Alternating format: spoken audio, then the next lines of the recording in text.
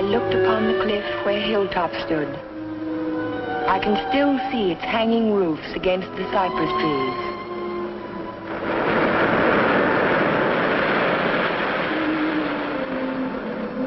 But Hilltop is no more. There is only a scar of jutting rock where once its windows glittered in the California sun. My Aunt Amelia's house still stands next door. I was a welcome guest within its walls, but to me it will always be a house of fear. I was afraid that Sunday morning in September. I was afraid before the doorbell rang.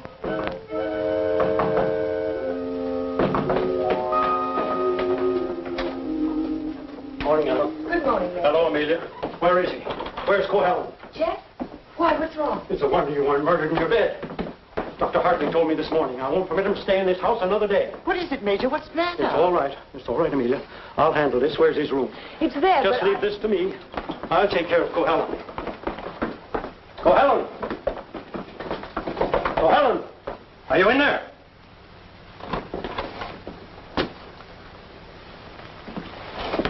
He's gone. He can't be. He said last night... Well, I mean, he must be around somewhere. I'll search the place from top to bottom. Would anyone mind telling me what all this excitement is about? You've been harboring a dangerous man. A man who is... Wouldn't it be fair to Jeff if we waited until we find him and then he can speak for himself? Well, by all means, find him. But where? Well, supposing I look in the garage and see if his car's still there. Just what did Dr. Hartley tell you?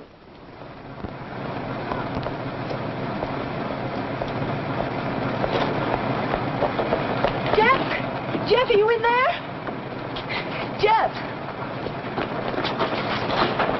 Jeff, are you all right? Major Badger, hurry up! What's the trouble? What's the trouble? What's wrong? Jeff, I'm sitting in the motor. Oh, my. Oh, stay out there, Amelia. Come in here, We haven't seen a little boy. Gotta get him out in the air. Amelia, phone for an ambulance. Yes, I will. Come on, Ellen. Right grab away. his shoulders. You grab his legs. You get him out in the air. Come on. Jeff, if only I had listened to the doctor.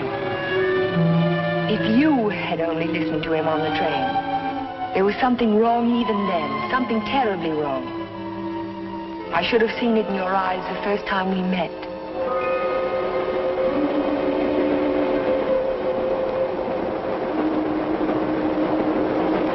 Well, hello, Jeff. Oh, hello, Doc. Patient in Los Angeles, or were you just doing the town? Oh, medical dinner at the Biltmore last night. What have you been up to? I spent a couple of days at the General Hospital. Those dizzy spells again? Nothing serious, I hope. When I need a doctor, I'll come to see you. I was getting some technical stuff for the Veterans Hospital I'm working on. Didn't I hear somewhere that Ben Shepard donated the land for it? That's right. Join me in a cup of coffee? No, thanks. I've just had breakfast. I'll see you later then. Oh, Jeff. Yes? I don't like those recurring periods of depression of yours. Why don't you come in and let me give you a checkup? One of these days.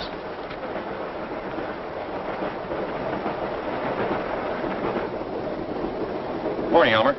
Oh, good morning, sir. How about a little breakfast? You can start me off with some black coffee. Yes, sir.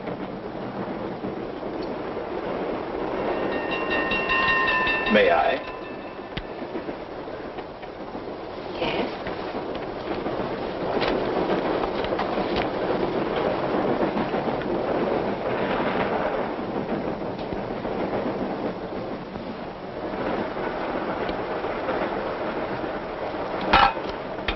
Oh, sorry.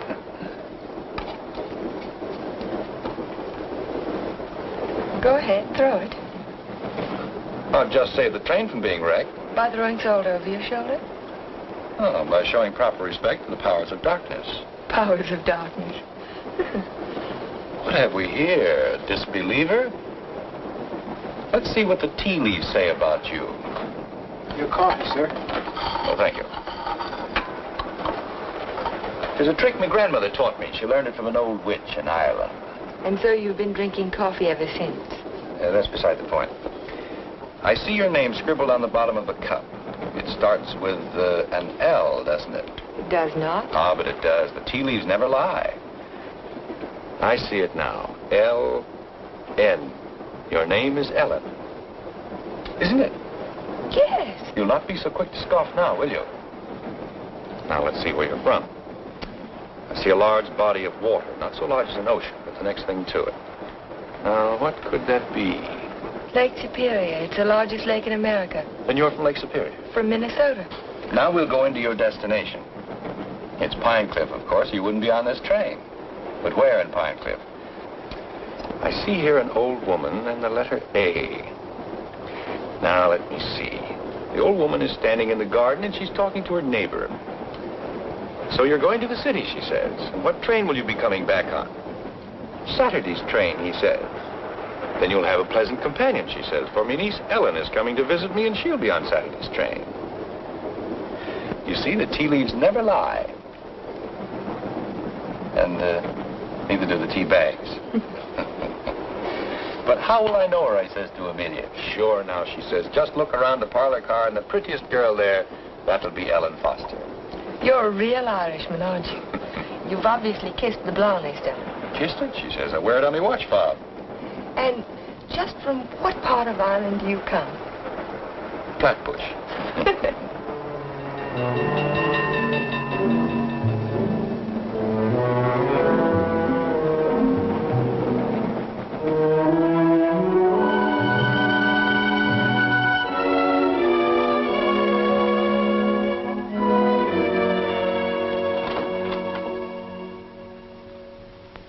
Good morning, Sue. Good morning, Mr. Cohalan. Mr. Shepard here yet? Well, he's in his office. Thank you. I think this would be an ideal site for the beach club, don't you, Keith? Yeah, it certainly would, Ben. Busy, Ben? Oh, come right in, Jeff. Well, we bring the road in here and divide this section into 2-acre lots. Hold out this area for the golf course. Hi. How are you, Ben? Hello, Jeff. How was the trip? Fine, thank you. I bought you a little present while I was in Los Angeles. Found it in an antique shop. Hi, Jeff. Parents? It's a map of an old Spanish land grant. Say, that is an antique. Here's the Ibarra territory. My grandmother's grandfather, he lived right there. That was before California was a state, wasn't it, Ben? It certainly was. I keep forgetting how long your family's lived here. Only since 1820. Really? Come in. Pardon me, Mr. Shepard. What is it, Mac? Well, Sue told me you were in here. Did you take any blueprints with you when you went down to the city? No, why? Why, the rear elevations are missing. They can't be. I put them in a file Thursday. Well, they're not there now. Well, there must be. Come on, I'll help you look for them. See you later, Ben. Thanks for the map, Jeff. Glad you like it. Jeff seems to be getting awfully absent-minded lately, doesn't he? Well, the boy works too hard. Maybe so, but... Say, that's quite a map, isn't it? Oh, it's a beauty. Look, here's our beach. That's the old Spanish name for it, Costa del Rey, the Coast of Kings.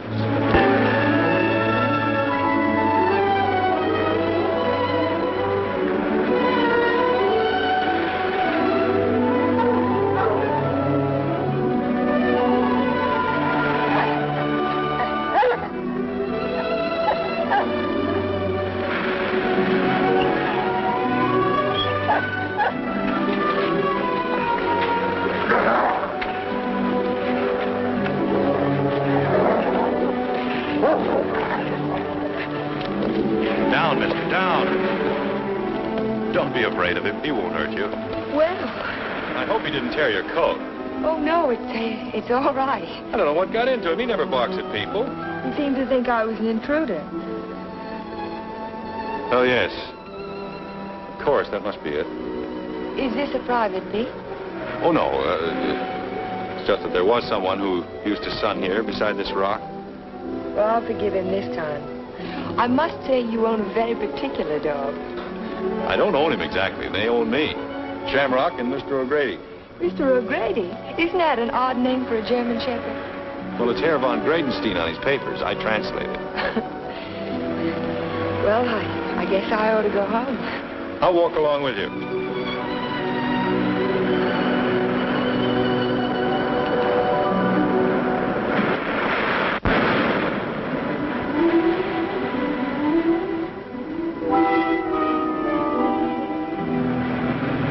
What an amazing house. Don't you like it? Yes, I think I do. It looks as if it had wings. As if it could take off and fly across the sea.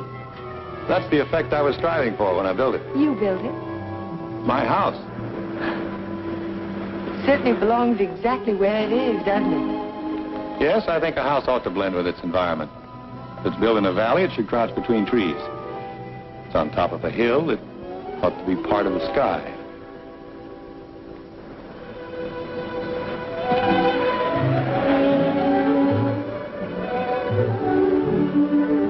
As soon as I put Shamrock up, I'll walk the rest of the way with you. It's nice of you to insist. Isn't it? I'm beginning to like your house more and more. You can't take it all in at the first glance, can you? No, it's like some people that way, I guess. You have to know them a while. Like you, for instance? Yes, I suppose that's true of me, too. We don't have houses like that in Minnesota. Do you mind if I take a closer look at it? I thought you said you were late. Oh, another 10 minutes won't matter.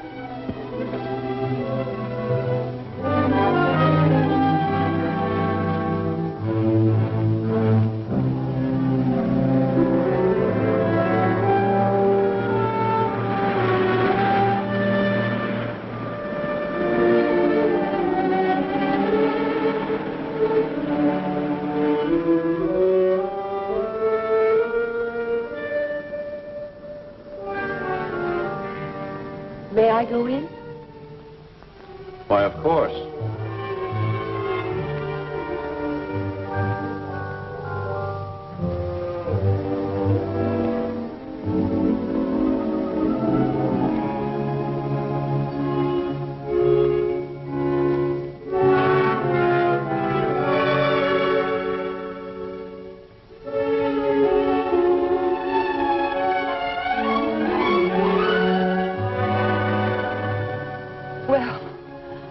I just don't know what to say. You care for a drink? Thank you. Sherry, all right? Yes.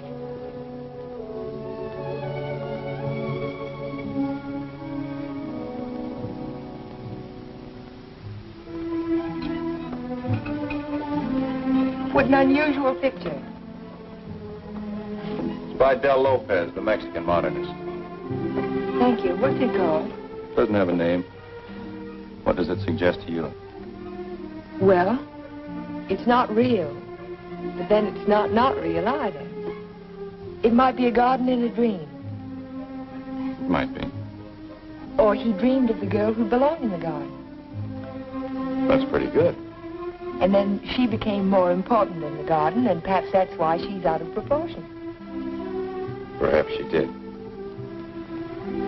Perhaps that's why a woman gets out of proportion to a man. I really don't know anything about modern art. There isn't anything to know about it. It's like music. Its form doesn't have to copy nature to please the senses. Or does it? We were talking about art. I was talking about figures. Are you interested in figures? I have a Sedigliano. You have a what? Sedigliano, an Italian sculptor. I bought one of his porcelains with my first fee. Would you like to see it? Yes, I would. Where is it? Over by the window. Come on, I'll show it to you. This is my good luck charm. It's called Hotai, the Chinese goddess of chance. Sedigliano always...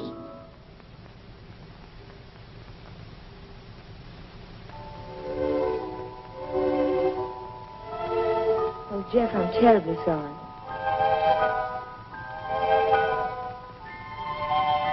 Can it be mended? No, it's beyond mending. Well, Aunt Amelia may be worrying about me. I suppose I should go home. Yes, I suppose you should.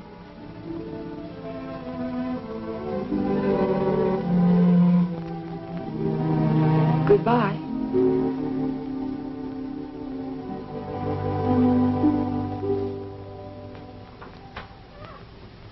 Good afternoon, Luella. Hello, Miss Foster. Is Aunt Amelia at home? I didn't see her go out. Ellen. Oh, hello, Aunt Amelia. Were you afraid I was lost? No, I was sure you could take care of yourself.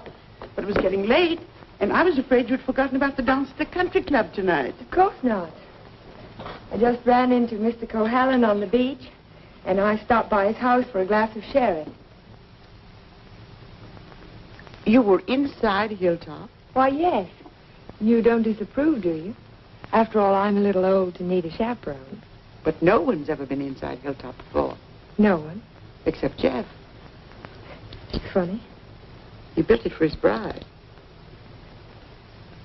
Then there's a Mrs. Cohalan. No, Vivian was killed the night before the wedding. How awful. Aunt Amelia. Yes, dear. What was she like? Vivian, she was the most beautiful girl you ever laid your eyes on. She was Ben Shepherd's daughter. Ben Shepherd. Ben owns most of Pine Cliff. That's why it was such a perfect match. Jeff was a protege of his, more like a son. And when he fell in love with Vivian, Ben was delighted. Of course, he adored Vivian, especially after her mother. But I shouldn't talk about her mother. It was such a scandal. Poor Ben. Aunt Amelia, you said that Vivian Shepherd was killed. Was it? It was an accident.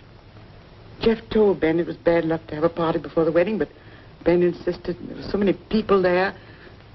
Jeff and Vivian stole away in her car, and 5 minutes later she was dead in a collision on 12 Mile Drive. You never can tell what private tragedies people have had, can you? I mean, when you first meet them. He seemed so light-hearted on the train. He can be that way sometimes, and next minute he's strange. Like never inviting people into his home and never mentioning Vivian's name. I can tell you one thing, we've been pretty worried about Jeff, but the way he's been acting. Well, how would you expect him to act after a shock like that? Seeing the woman he loved killed right in front of his eyes? It's a wonder he didn't go out of his mind. Don't get so excited, dear. I'm sorry. And don't get too interested in Jeff Cohalan. There are other attractive men in Pine Cliff. Oh, men who aren't... Men who aren't what, Aunt Amelia? Well, after all, he has had a tragedy in his life, and it's only a year ago. Hadn't we better get dressed? Yes.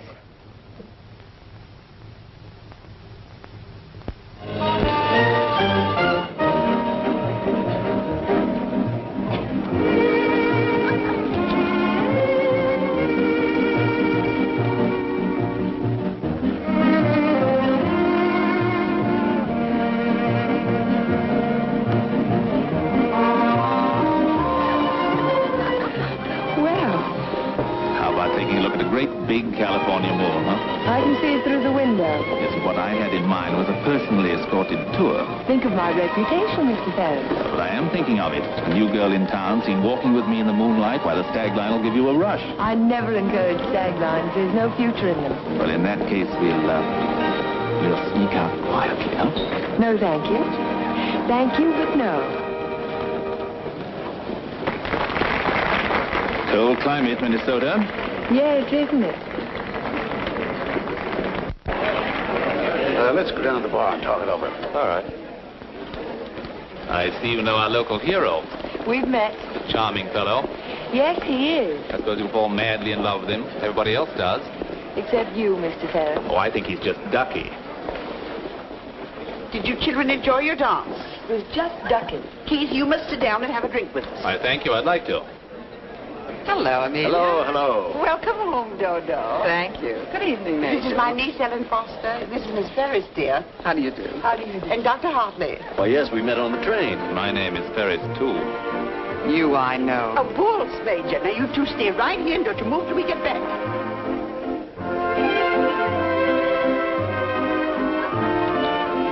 Miss Foster, the only dance I know is a waltz. Will you risk it with me? I'd love to, Dr. Hartley. And how were things at the separation center? Did you have a good time? Reno is delightful.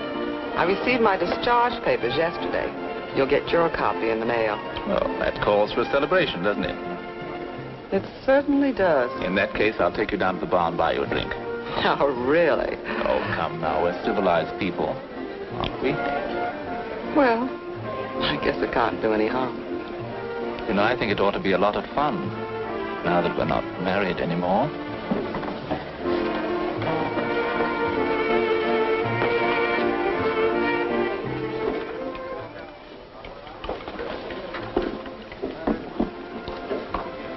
What do you think your chances are?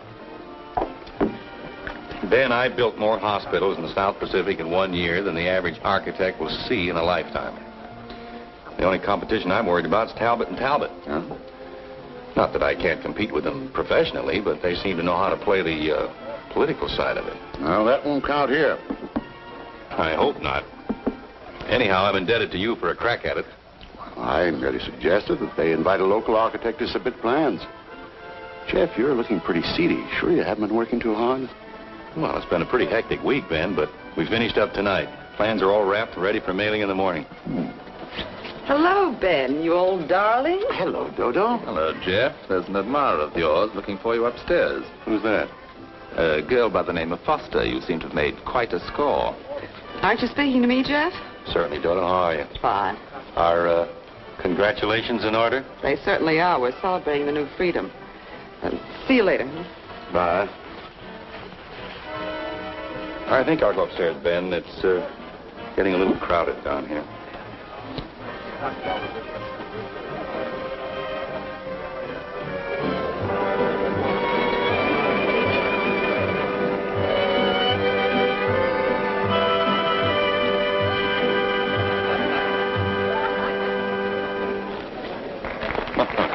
Too long? I'm completely exhausted.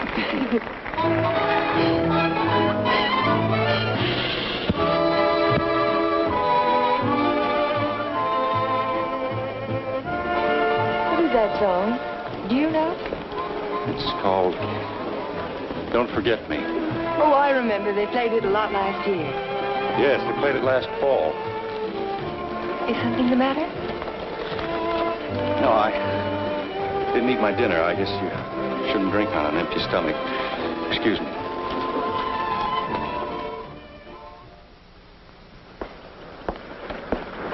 Here, Butch. Such a little animal, and yet he's got an appetite as big as mine. Well, Jeff wasn't that, sir. Oh, maybe he left early. But he looked so worried last night. Well, supposing he's ill and there's no one to take care of him. After all, dear, Jeff's a big boy now. Oh, how nice. We're invited to Ben's fiesta next week. He gives one every year. I think I'll walk over and make sure he's all right. Who, Ben? Oh, you mean Jeff?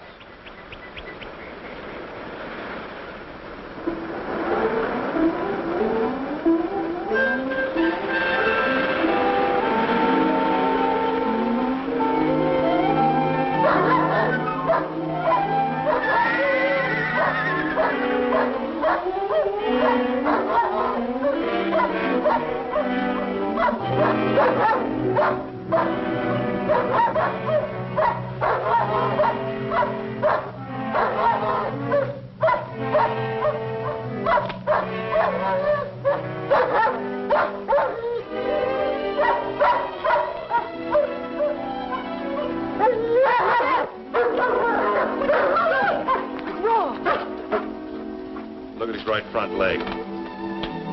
It's shattered. Oh, Shamrock. I hate to have to destroy him. How did it happen? I don't know. I don't know how it could have happened. You better wait for me outside.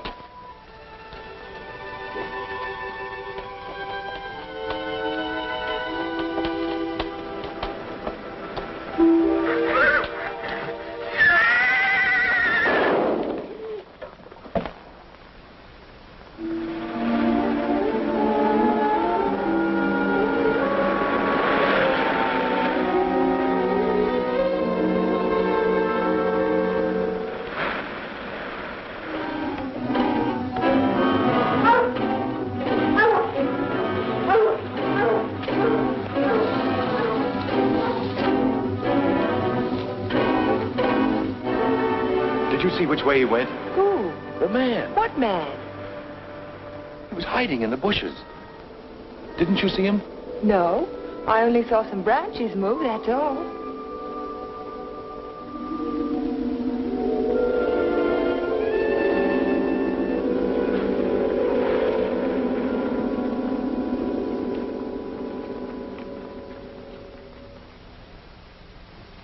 I've never seen lovelier roses. What are they called? Matador, I believe. They grow on the bush out on a terrace. Matador? Of course, after the color of the bullfighter's cape. Or the bull's blood. Jeff, I'm so sorry about Shamrock.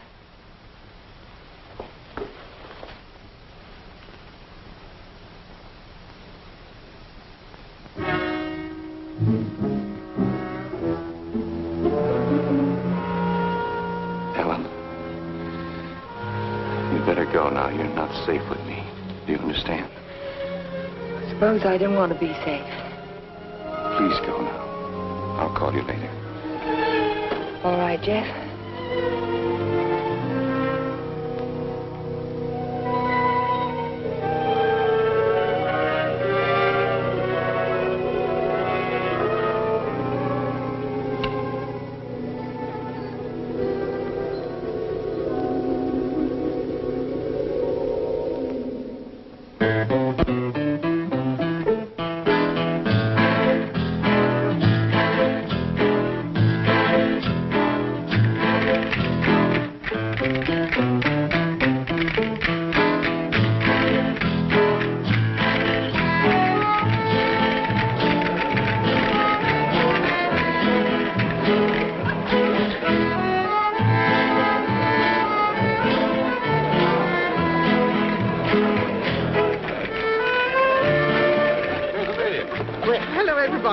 Ben, this is a wonderful part. Oh, thank you, Amelia. Tell me, have you seen the Major?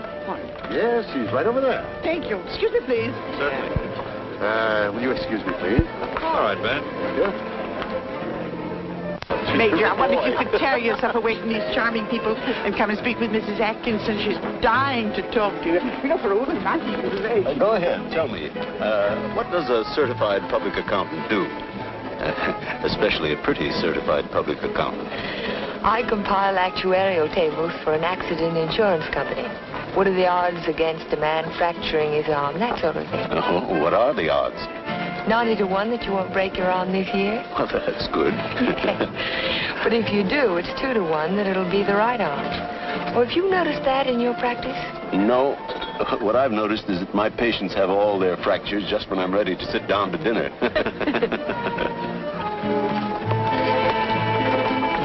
Hey, you.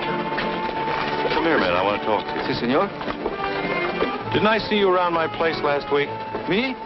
Me, no, senor. I'm sure I saw you hanging around my stable. Me? No, senor. Some other fellow, but not me. Just a minute.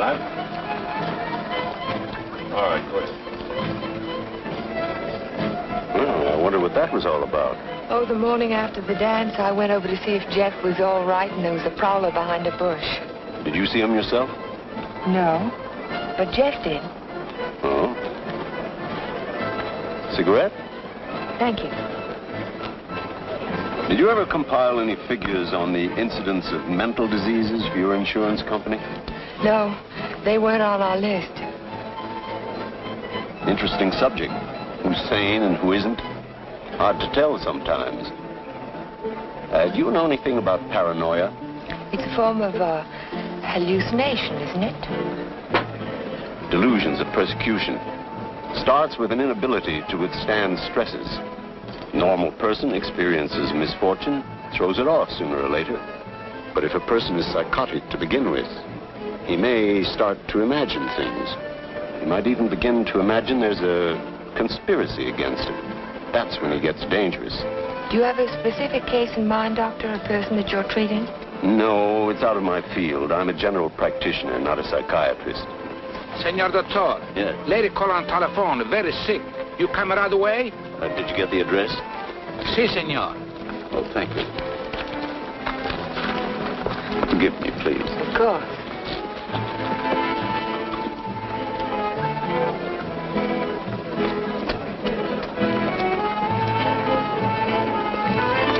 Are you sure, Jeff? Ben, I'm positive it was the same man. Well, I'll talk to him if you want me to, but you know how it is with those fellows. They all look alike if you don't know them. Maybe you're right, Ben. So the guy gets up and he says, Keith, you take a powder. Oh, the guy was bigger than I. What could I do? Same thing happened to me, only he wasn't so tall. Oh, I remember all too well. For that evening. Excuse me, honey. I'll be back in a while. Certainly. Because the rest of the committee feel that a local architect should have the job. Ben, may I see you a moment? Surely. Excuse me, Jeff. Certainly.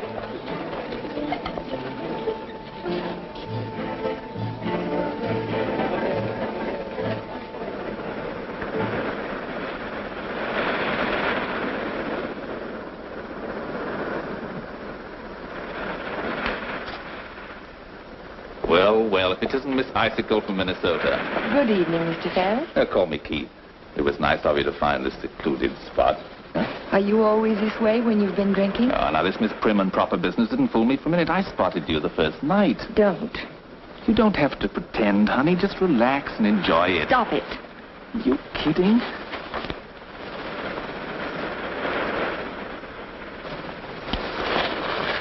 Jeff. Hello, Galahad. Been playing Peeping Tom? Get out.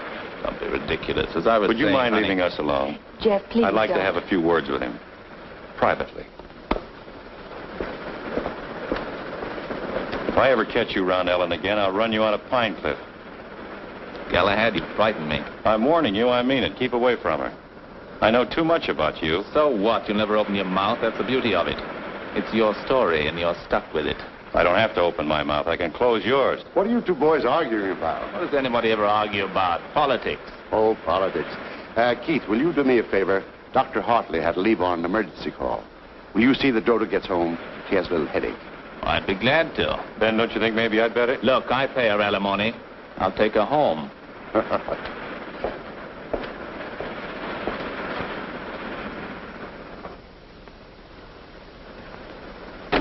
It was a lovely, lovely party, darling. I'm glad you enjoyed it. You're sure I can trust you to take her straight home? Oh, the car knows the way, Ben, all by itself. Good night, then. Oh, Ben. Yes? It might be a good idea to keep an eye on Jeff tonight. See that he doesn't drink anymore. He was getting a little out of control.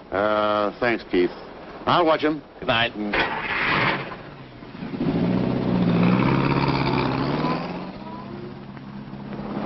Still cutting the lad's throat, I see. An inch at a time. Every little bit helps. Helps what? Or is it just pure meanness on your part? Don't be stupid. Ben hasn't any heirs, has he? All that money and not even a second cousin. Suppose he should take a notion to leave it all to Cohalan. Where would I be? Out in my ear the day after the will was filed. Well, you don't think he's going to leave it to you, do you? No. No, I'm voting for charity, with Keith Ferris as administrator of the estate. What would you think of a Vivian Shepherd Foundation for something or other? That turns even my stomach. Oh, I'm very well, thank you. You were in the cavalry, weren't you, Major? Well, I'd like to ask you a question. Can a horse break its leg in its own stall? What's that? You think it's a chance in a million? No, I was just computing the odds on an accident that happened last week. Well, thank you very much for the information, Major. Good night.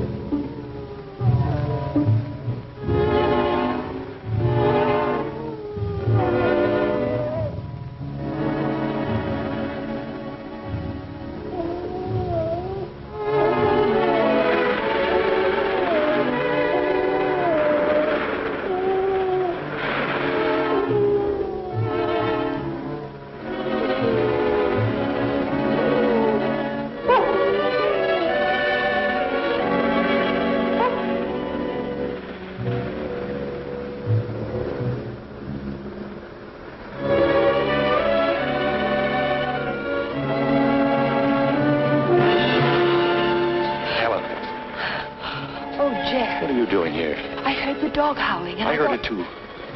Could you tell where it came from? No. It's around here someplace, but I can't locate it.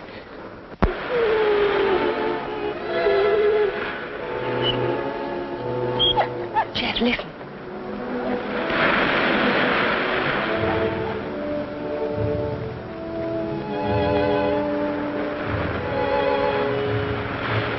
What's the matter, mister?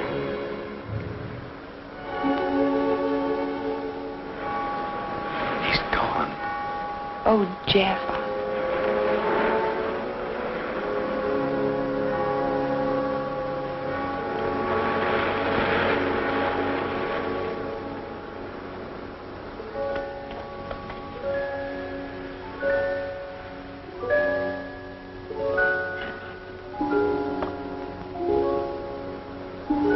Well, that's about all we can do tonight.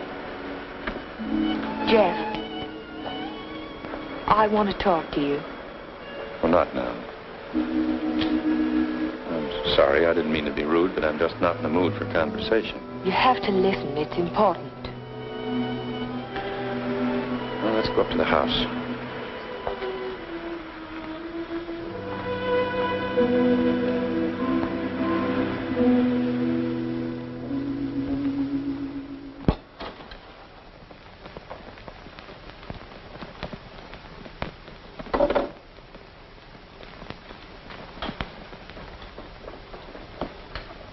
Let's have it.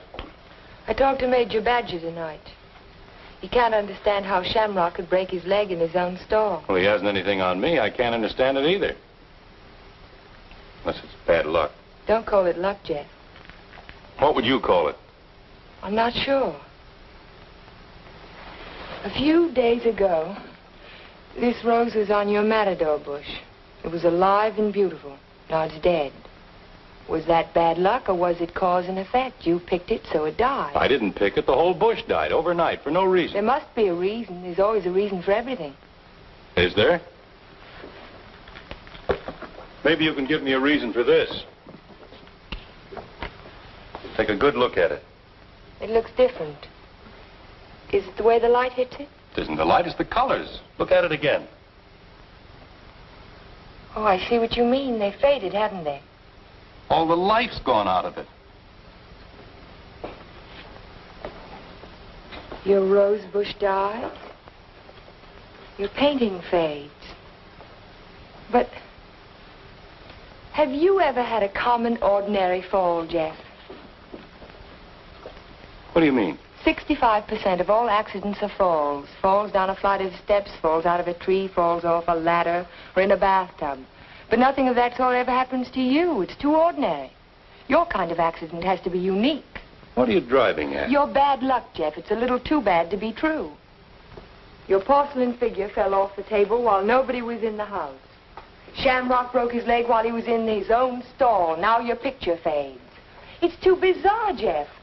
The impossible can happen, but not over and over again. Are you trying to tell me they didn't happen? No, they happened all right, but it wasn't luck. Can't you see the pattern that runs through all your accidents? Shamrock, Mr. O'Grady, your picture, your statue, your rose bush, and the collision on the highway last year. That's when it all began. 6 accidents, and every one of them killed something you loved. Do you know what the mathematical odds are against a run like that? 1 billion to 1. Are you telling me they weren't accidents at all? No, I'm only trying to tell you that lightning can strike twice in the same place, Jeff, but not 6 times. You mean you think that all of these things have been planned by someone? Someone who hates you, who's trying to destroy you. Who could it be, Jeff? I don't know. We'll find out. We'll go back to the beginning, the night that Vivian was killed. We'll talk to the policeman who reported the accident. We'll find the garage they took the car to. We'll ask 1,000 questions about the accident and about Vivian. Ellen. We'll start tomorrow morning. We'll look for witnesses. Ellen, wait a minute. Perhaps the ambulance driver will remember something. I'll find him and I'll talk to him. You won't talk to anyone. Well, why? Why won't I? Because I don't want you to. But, Jeff... Listen to me. I don't want you asking questions. I don't want you investigating anything. This is my affair. I'll handle it my own way. I was only trying to help you. Well, now you've let me know where I stand. You don't want any help from me. All right, then, do it your own way. Ellen, listen to me. Just don't let any black cats cross your path. And if you see a horseshoe, pick it up and spit on it and throw it over your shoulder. That ought to take care of everything. Ellen.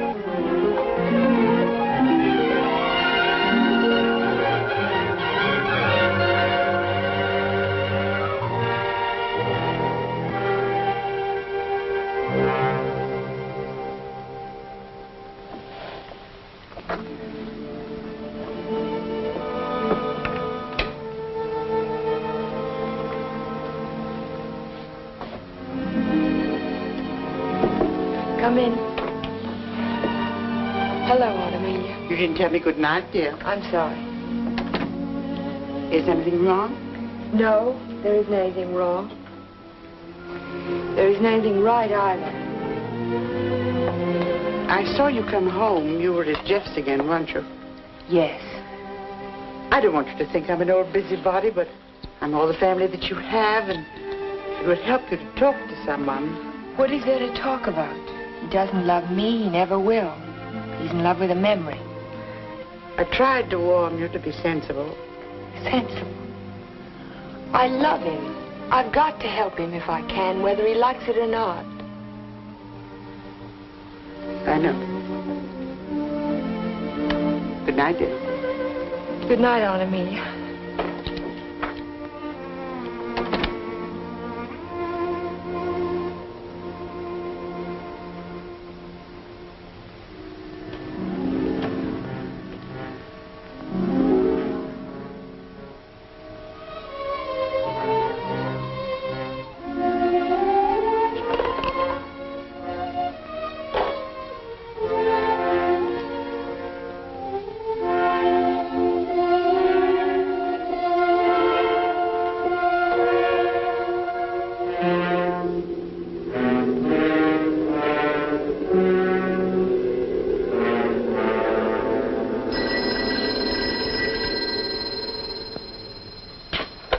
Hello? Hello, Jeff. Oh, yes, Ellen. I've taken your painting to an art shop. You did what? I found out some very important information. If you come over tonight, I'll tell it to you. No, I can't tell you now. Look, I thought you understood I was going to handle this in my own way. Don't argue, Jeff. Just come on over. Goodbye. Well, what do you think? It's hard to understand why it's faded. The artist didn't use pen colors. He didn't even use tempera. There must be a reason. I would say this was painted with London watercolor. That's the best you can get. Nothing fades them except continuous exposure to strong sunlight for at least a month. That's impossible. I can't imagine what caused it. Well, I'll tell you what I can do. I can talk to a couple of artists I know. They might have an idea. I think my best bet is to go and see Trilfield. He's a watercolor man. He's one of the best. He ought to know everything about it. I think I'll catch him tomorrow morning. You know Trilfield, the naturalist. He paints the dogs and horses and cows. My wife, he made a beautiful Thank you painting. very much. I'm sorry to have troubled you. Oh, no trouble at all. Oh, Miss Foster. Yes? I just remembered something. Years ago, I framed some pictures for a painter by the name of Torres, Vicente Torres. One of the paintings was an old lady playing the guitar. It was a watercolor. And it faded? The man who bought the picture took sun lamp treatments that winter, and he took it on a couch right under the painting, and he was mystified why the color faded. So Vicente found out that the rays from the sun lamp broke down the pigment. Can you remember the name of the man who owned that picture? I don't think I ever knew. It was some local man. What about the artist? Is he still in Pine Cliff? Torres? He died 5 years ago. Oh. Thank you again. Sure.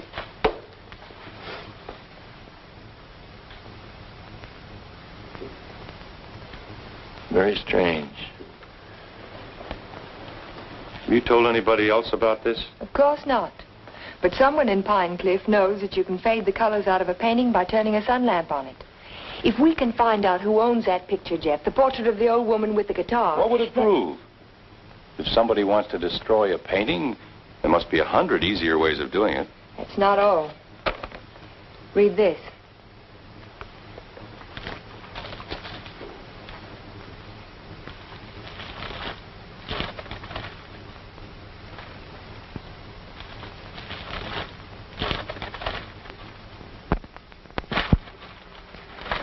Arsenic? In the soil underneath the matador bush. I dug it out this morning. Enough arsenic to burn out the whole root system. It didn't get there by accident, Jeff. Someone put it there. Someone who knows how to poison a rose bush. Or a dog. Or a man's life. Would you really like to help me? You know I would. Then forget it. Forget the whole thing. But there was poison in the root system. The chemist told me. You never saw the chemist. You never heard of a portrait of an old woman with a guitar. Do you understand? No. No, I don't understand. Jeff! Jeff! Your house. Look out the window. I saw it from upstairs. What? It's burning.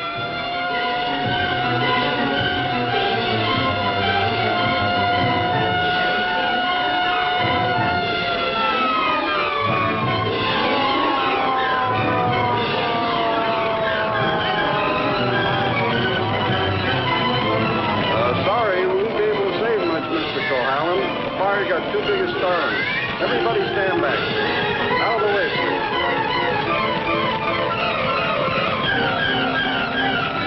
Hello, Jeff. A lovely fire, isn't it? You know, you can see it for miles. Jumped right in my car and drove over. Wouldn't have missed it for anything.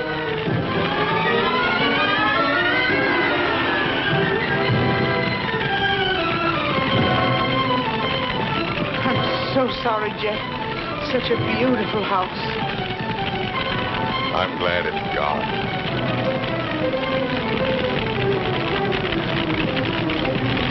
Be sure to tell Jeff that he's welcome to come and stay with us as long as he likes.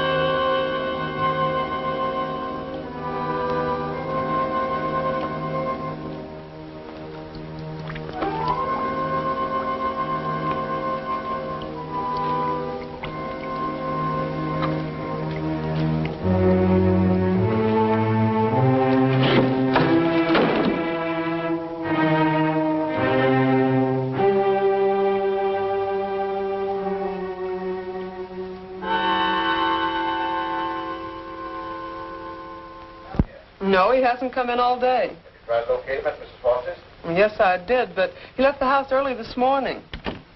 Well, wait a second. Here he is now. Good, good. Have him come right in. Mr. Shepard wants to see you. So I hear. He'll be right in. Thank you. He's here now, Stacy. Hello, Ben. I didn't mean to keep you waiting. It's quite all right, Jeff. I'm terribly sorry about what happened last night. I know you are, thanks. I wouldn't bother you about anything today ordinarily, but Mr. Rogers just came to town. Stacy Rogers, chairman of the hospital committee. Oh, of course. How are you, sir? Glad to know you. This is the Jeff Cohalan I recommended to you. Yes, we examined your plans last night, Mr. Cohalan. Good, clean, modern lines. Thank you. I'm sorry we couldn't give you the job. You couldn't what? I was just about to tell you, Ben. We decided on Talbot and Talbot. You did? Well, this is a surprise, Stacy. Which was it, Mr. Rogers? Politics or stupidity? I beg your pardon. If they'd given it to Magruder or Chesney and Pike, I wouldn't have said a word because I know the boys would have gotten a good, modern hospital. But Talbot and Talbot haven't had a new idea since Burnham did the Flatiron Building. Oh, now, take it easy, Jeff. Oh, they're not architects. They're political finaglers. Maybe you can tell me just one detail in their plan that was an improvement over mine. Name just one. Young man, your attitude doesn't deserve a reply.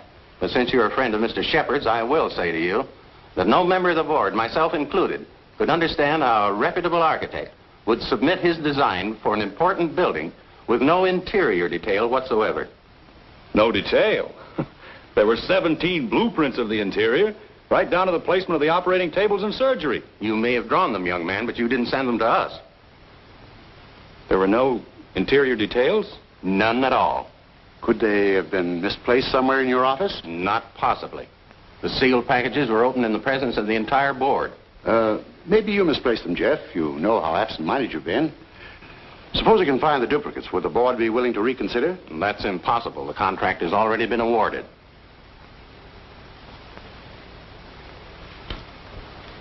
Well, this is quite a shock, Stacy. I felt sure that Cohalan would get this job. Oh, I'm sorry, Ben, but you understand my position. Jeff, you weren't going home without me, were you? Without you? You told me to drop in at 5:30 and you'd drive me home. Do you remember? I'm not going home now. Oh, is anything wrong? Everything's wrong. Come on, let's get out of here.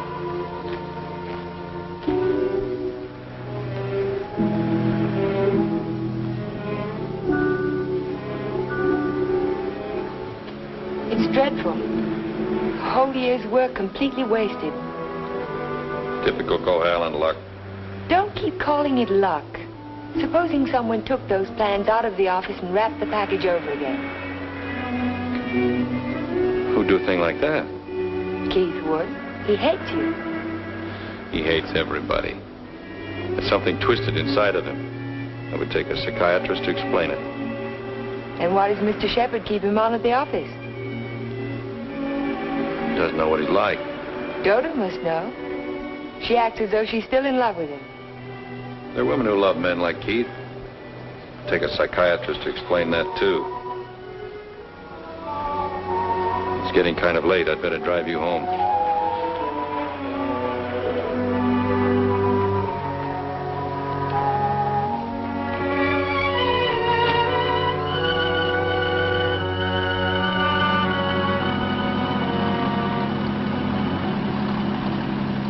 Isn't this near where...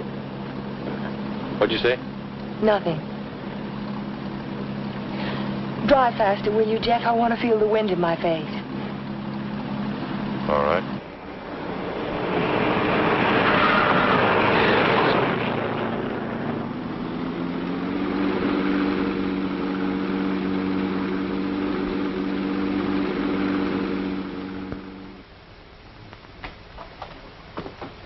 Here you are, Miss Foster. 296 Hall Street, Fall River, Massachusetts. Thank you very much, Sergeant. Just one thing more. The accident happened on 12 Mile Drive, didn't it? That's right. Just 3 miles from Pine Cliff. Thank you very much. Traffic department. Miss Foster. Who? Just a minute, please. Oh, Miss Foster. It's for you. For me? Hello? Miss Foster? This is Dr. Hartley. Oh, hello, Doctor. How on earth did you know I was here? My office is just across the street. I saw you go into the police station as I parked my car. Are you in trouble, Miss Foster? In trouble?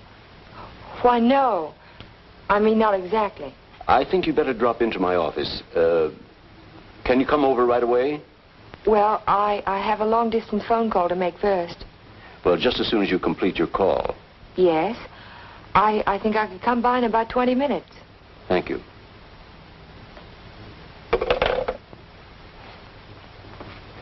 Thank you, Sergeant. That's all right. Miss Foster. Hello, Dr. Hartley. Come in. Come in. I was startled when you telephoned me at the police station.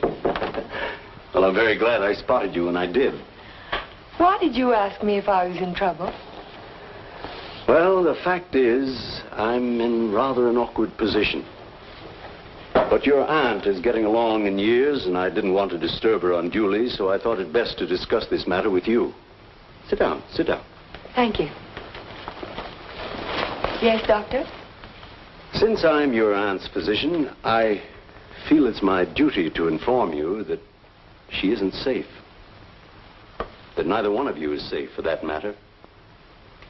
So I wanted to get your permission to speak to your house guest. To ask him to move to a hotel. But I don't understand. What has that to do with my aunt's safety? Yes, I was afraid you'd ask me that. The fact is, you're forcing me to take an unethical action. The man isn't my patient, and even if he were... Whatever it is you're trying to say, Doctor, why don't you just go ahead and say it? Yes, you're quite correct. I'll come to the point. Let me say that I believe your house guest, Mr. Cohalan, is definitely paranoiac.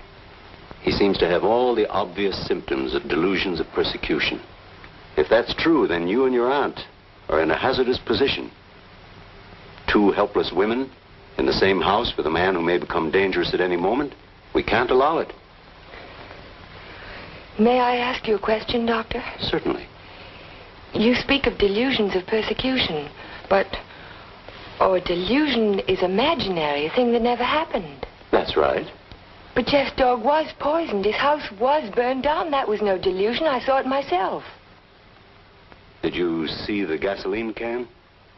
Gasoline can? The gasoline can the police found in the ruins of Hilltop. It was an unusual type of container. Only one store in Pine Cliff sells them. And that store sold such a can to Jeff last Monday. How do you know? The chief of police told me so this morning. But I don't see how. And that isn't all. The body of the dog was disinterred. He died of arsenic poisoning. 2 days after his master brought a package of weed out.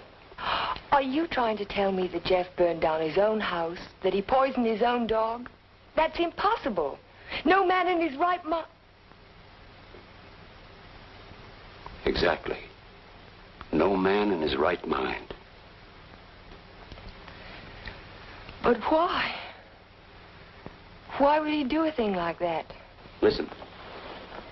Listen to this.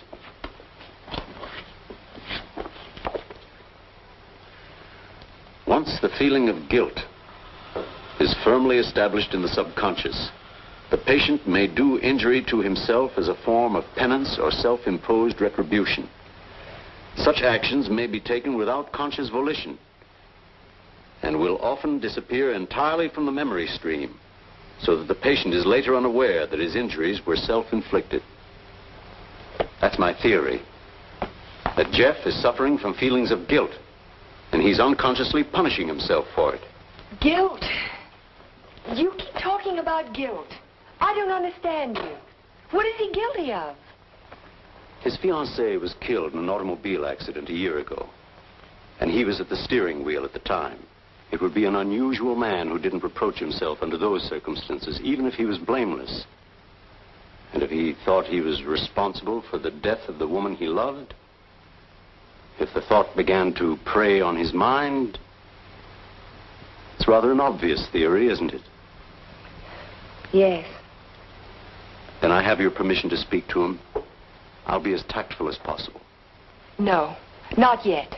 Not until Friday. Friday? I've got to have time to think about it. I'll be very careful, but promise me you won't speak to him yet. Well, I can't force my opinions on you, Miss Foster, but I must emphasize as strongly as I can that delay can be dangerous. Extremely dangerous. I'll be very, very careful, Dr. Hartley. I hope you will, Miss Foster. Thank you.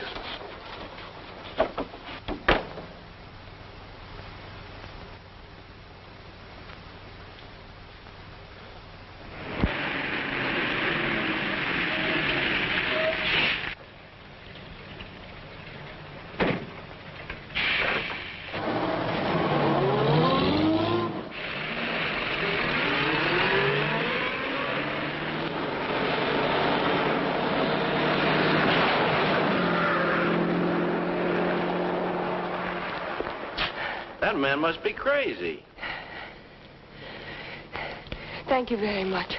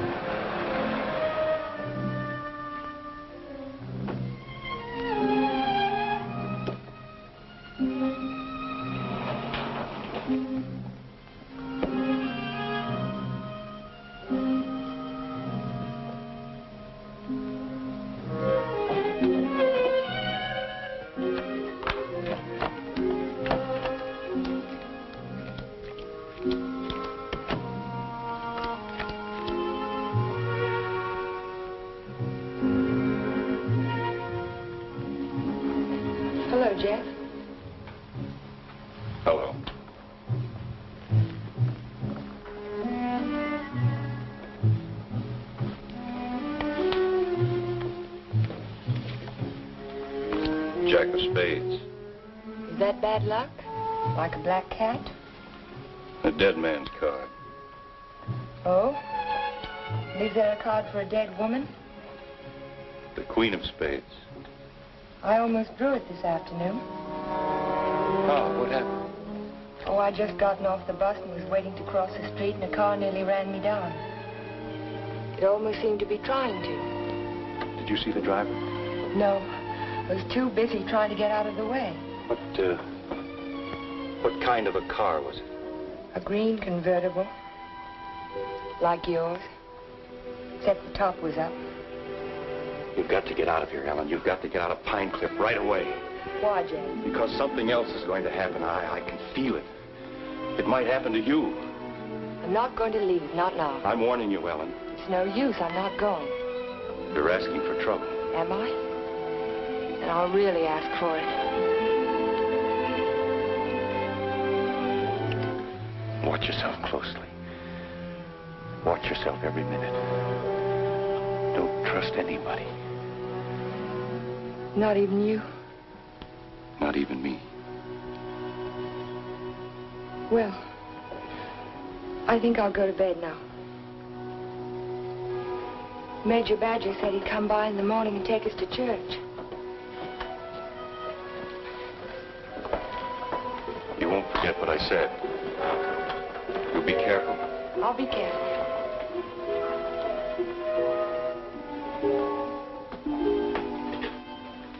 Jeff. Yes? How long have you known Dr. Hartley? For years, ever since I came to Pine Cliff. Has there ever been any bad feeling between you? No, why should there be? Well, he thinks that the shock of Vivian's death might have affected your mind. He thinks that you might be paranoid. But you don't think so, do you? No. I don't think so. Good. Good night, Jeff. Good night, Ellen.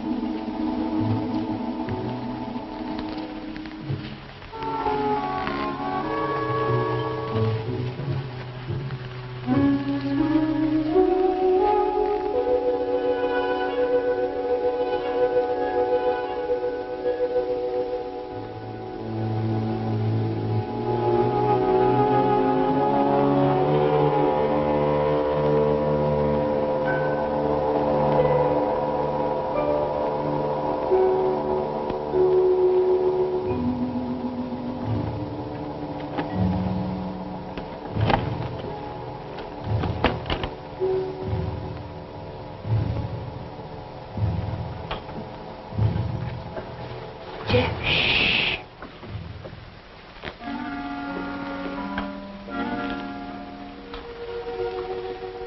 I had to see you again. I wanted you to have this. Don't be afraid to use it if you have to. I want you to wait for me tomorrow morning. Tomorrow morning? You mustn't leave the house. You mustn't leave the house without me. Promise you won't. All right, Jeff. I promise. You won't forget when Major Badger arrives? No, I won't forget. Good girl. Good night.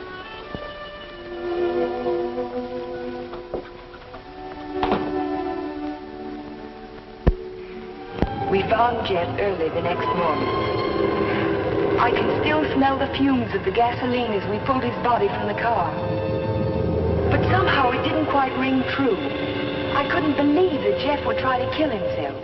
No suicide note was found, but the local architect was discovered in the Foster garage with the door closed and his car motor running. He was immediately removed to City Hospital, where latest reports from Dr. Raymond Hartley advised that Cohalan is now definitely out of danger. On the national scene, Congress resumed its discussion of the Morse-Conlon bill today. Labor spokesmen have announced that they will request an amendment guaranteeing... I'd like some more coffee, nurse. With cream and sugar? How did you get by the no visitors sign? I walked right straight past it to ask you a question. Oh, you did? Well, suppose you walked right straight past it again, going the other way. Not till you've answered my question. Would you rather I rang for a nurse? Oh, you weren't that way on Saturday night when you needed me. I made you a promise then and I kept it. Now I think you owe me the answer to one question. Just one. Well, I won't ask you why you came to my room that night. I know the answer to that one. Oh, you do? Certainly. You wanted to make sure that I'd find you on Sunday morning before the motor ran too long. You probably didn't start it until after the major rang the doorbell. You don't miss much, do you? You counted on that, too. You knew that when we couldn't find you in your room, I'd think of looking in the garage, no thank you, to see if your car was still there. You have all the answers, haven't you? All except one. Why did you fill those buckets with gasoline? Fill the buckets? Oh, you saw that, too? Yes. I wasn't filling buckets. I was draining the gas tank. So if you didn't show up in time, the motor would stop running as soon as the gas in the carburetor was gone. But why? Why did you do it? You had your question. Don't be technical. Why did you pretend to commit suicide? When that car almost ran you down Saturday morning, you don't think that was an accident, do you? I couldn't get you to leave town, so I had to give him a different target. Different target? Me. Man doesn't kill my rose bush and my horse and my dog and then stop there. He must want to kill me. I can't wait any longer, not while strange automobiles are trying to run you down on the highway. I've got to force his hand now. I want him to think that it's safe to take a shot at me. Don't you understand? Not quite. I've tried to commit suicide, haven't I? It was on the radio. It says so right here. So what if somebody takes a shot at me now and leaves the gun in my hand? It's an open and shut case, isn't it? The police wouldn't even investigate. So he's free to kill me now if he can. Doesn't have to hit around the edges anymore. But keep away from me. Don't stand too close to the target. Is that why you wanted me to leave Pine Cliff? That's why I want you to go home now and stay there. Lock the doors from the inside. If you have any visitors, don't let Aunt Amelia out of your sight. Don't trust anyone. Where will you be if I want to find you? I don't know, but I have to get out of here. I can't wait for him to make the next move. I've got to get out and go after him. You say the exhibit was in 1939? The summer of 39. I ought to have that catalog somewhere.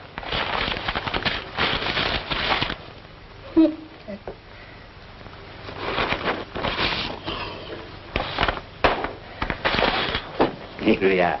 And there's a list of all of the exhibitors in here? In the back of the book. Practically every artist who might have known Torre. Oh, yeah. This is perfect. Exactly what I was looking for. Thank you. Good afternoon. Yes? Are you Mr. Strabini? Strabini? Yes, that's me. Did you ever know an artist by the name of Vincente Torres? Vincente Torres? Yes. No.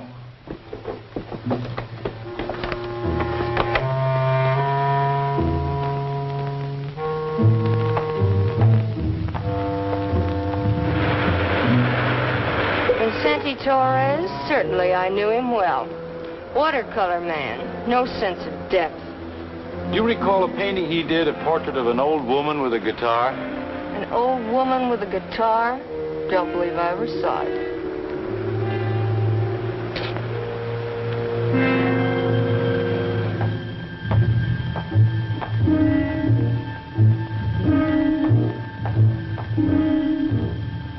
The old woman with the guitar? Yes, I remember when Torres painted it. It was during his Renoir period. Do you remember who he sold it to? Didn't know he ever found a sucker. It was a piece of tripe. Well, thank you. Not at all.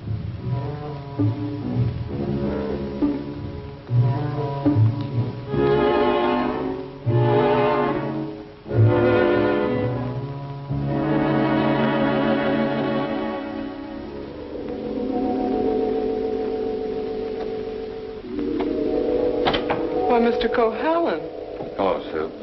you had a few phone calls. Anything important? I don't think so. A man named Carter called. Said he was a friend of an artist that you knew. The name sounded like Boris.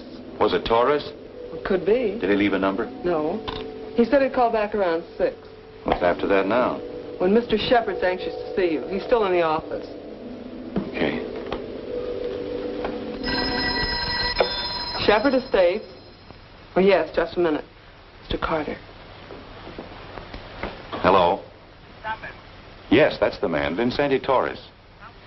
Do you remember a watercolor he painted, a portrait of an old woman with a guitar? You do? Do you remember who bought it? You're absolutely certain? Oh, thank you.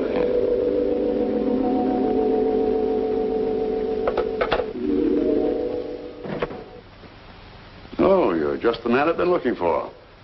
They wouldn't let me in the hospital, and you seem to have disappeared since you got out. Well, I had some important things to do, Ben. Well, anyhow, you're here now. That's the main thing. Of course, I know it was an accident, boy. You couldn't have done it deliberately. Couldn't I? Of course not. But just the same, you've been overworked lately. You're looking all fagged out. It's time you took a rest. Yes, I could use a rest. A nice long rest. It's just what I had in mind. As a matter of fact, I'm tired myself. That's why I'm thinking of taking a trip. See something of the world before I get too old.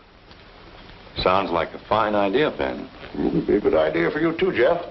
Why don't you come along with me? The two of us could have a pleasant time together. Leave all our worries behind and take things easy for a while. What kind of a trip were you thinking of, Ben? I haven't made up my mind. Where would you like to go? Oh, an ocean voyage might be nice. If the ship had a low rail and a long drop to the water. Or Niagara Falls might be handy, or the top of the Empire State Building. Don't talk like that, Jeff. Don't even think of such things. I wasn't thinking of suicide, Ben. I don't expect to jump. I expect to be pushed. You're crazy, Jeff. You're talking like a paranoiac. Where did you get that word, Ben? Did you read it in a book, complete with all the symptoms? I'm only trying to help you, but if you're going to take this... Sit down, Ben. Sit down and listen. You had all the tools to work with, didn't you? Your ranch hands who think you're a king will do anything you tell them to. I was out your place yesterday, Ben, looking for Pedro. They told me he didn't work for you anymore. Hadn't since the day after my house burned down. You let him go, didn't you? After he'd done his job. I'm beginning to think the doctor's right. I'm beginning to believe you do have delusions of persecution. Paranoia, Ben. You learned the word. Use it. When did you first plant the idea in Hartley's mind? Did you say, I'm a little worried about Jeff, and tap your finger on your forehead? Jeff, I'm not going to talk to you any longer. You're not in your right. Not while you're in your present mood. I wouldn't do that if I were you. You haven't answered my questions, Ben. Are they too difficult? Let's see if you can answer an easy one. Whatever happened to that painting that used to hang in your living room, the portrait of an old woman with a guitar? Wasn't in the living room, it was in my study. Why? When'd you get rid of it, Ben? After it faded? After you found out what a sun lamp can do to a watercolor? Do you want to know who put me on your trail? You did yourself. When you tried to convince me I couldn't trust my memory anymore. I hate to say this, Jeff, but you can't trust your mind anymore. Can't I? I made a written list the night I wrapped the hospital plans to make sure nothing was left out. And 17 blueprints were missing when the package was opened by the state board. No one could have tampered with that package but you. No one else knew it would be on my desk overnight. I didn't know anything. Yes, you did. I told you. At the country club. You wanted to destroy my faith in my work, didn't you? It was the only thing I had left. Oh, Jeff, this is ridiculous. That's what I thought at the beginning. But once I began to suspect you, it all fitted together. I even remembered that your foreman was in the store the day I bought the can of gasoline. That gave you an idea, didn't it? Yes. It gave me an idea. How do you like your own medicine? How do you like waking up every morning wishing you were dead? Then you don't deny it anymore. No. I'm glad you found out. Because you can't do anything about it. Go tell somebody I poisoned your dog. Go say I burned down your house. You know what they'll think, don't you? They'll think you're crazy. I don't care about the others. It's what you think that's important. You've been like a father to me, Ben. In a funny kind of way, you still are. What made you change? What made you start to hate me? Was it Vivian? You killed her. I did everything for you that one man can do for another. And how did you repay me? You murdered her. Not murder, Ben. Not murder. A drunken man at the wheel of an automobile. What is he if he isn't a murderer? Can't go in there. Can't go in there. No. Ellen, what are you two? Jeff. Mr. Shepard, this is Mr. Nelson of Fall River, Massachusetts. Last year he was driving through California, and when he reached Pine Cliff, he had an accident on 12 Mile Drive. Is this the man who was driving the car in which the girl was killed? Well, you said not to say anything when you paid my damages. Go ahead, answer. No. No, it wasn't. It was that fella back there.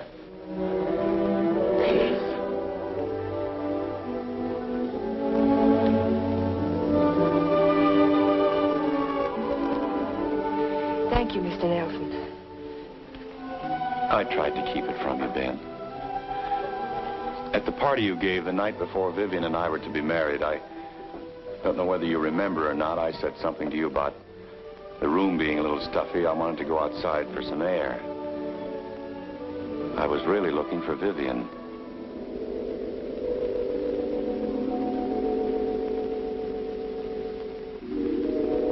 I found her, all right.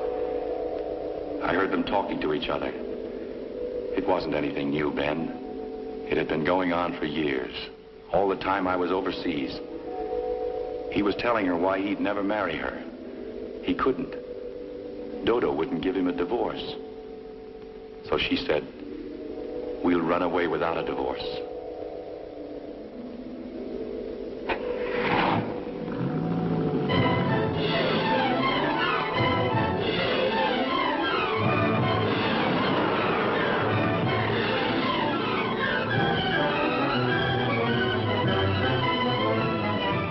On the 12 Mile Drive.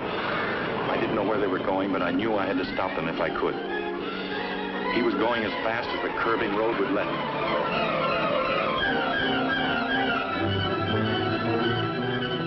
I tried to catch him, but he was driving like a madman. We were coming to the fort where 12 Mile Drive meets the highway. I saw a car approaching on the main road. Ferris didn't see the other car. I knew what was coming, but there was nothing I could do to stop it.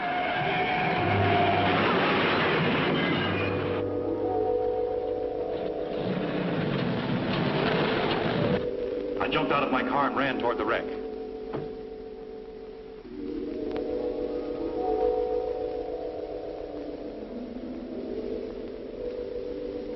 He said, do something for her. But there was nothing anyone could do for Vivian. There was only one thing left to do for anybody. I told him to take my car and get away from there. I didn't want you to find out how she died, Ben. Or what she was really like.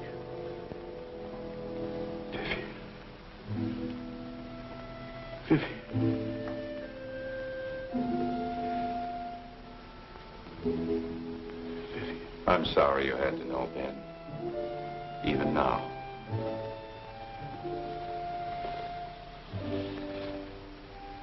Vivian, I always gave you everything you wanted from the time you were a little girl. You were all I had after your mother ran away. She was no good.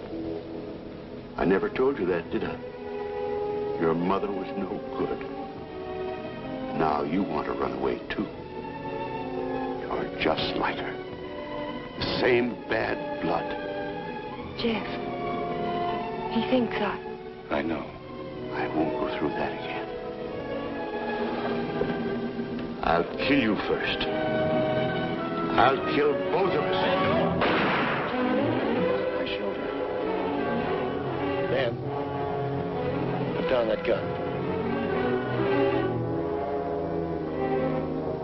Put it down. She ran away. She ran away from me. Call Dr. Hartley. Well, you finally fixed me with the old man, didn't you? But you'll never get any of his money now. He's as nutty as a squirrel. Now get out of here. Get out of Pine Cliff. If I ever see you again, I'll kill you. Dr. Hartley, this is Ellen Foster. Will you come over to Mr. Shepard's office right away? Yes, it's urgent. Thank you. It's all right, Ben. Everything's going to be all right.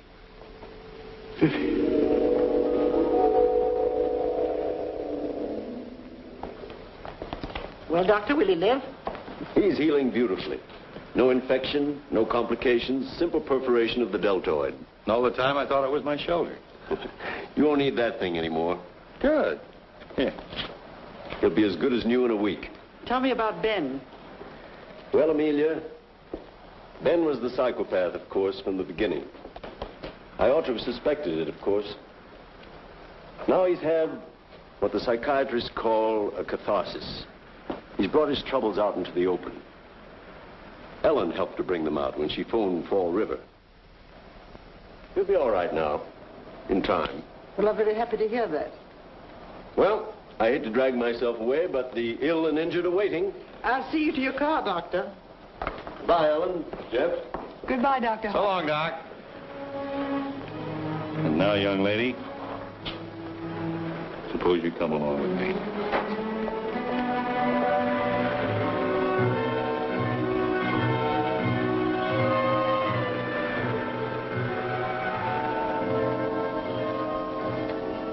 Ellen. Yes, Jeff? There's something I've been wanting to ask you. Yes, Jeff? How in the world did you ever find that fellow from Fall River? Oh, I found him in the traffic accident wreckage at the police station. What made you think of him? The way you drove your car on 12 Mile Drive the other night. You could never have driven so recklessly with me if you'd been at the wheel when Vivian was killed. Not on the same road in the same place at the same time of night. You're pretty smart, aren't you? No. Yes, you are. You're very smart. No, I'm not. Oh, yes, you are. No, because I thought that you loved her. I thought you loved her all the time. I never really loved anyone but you.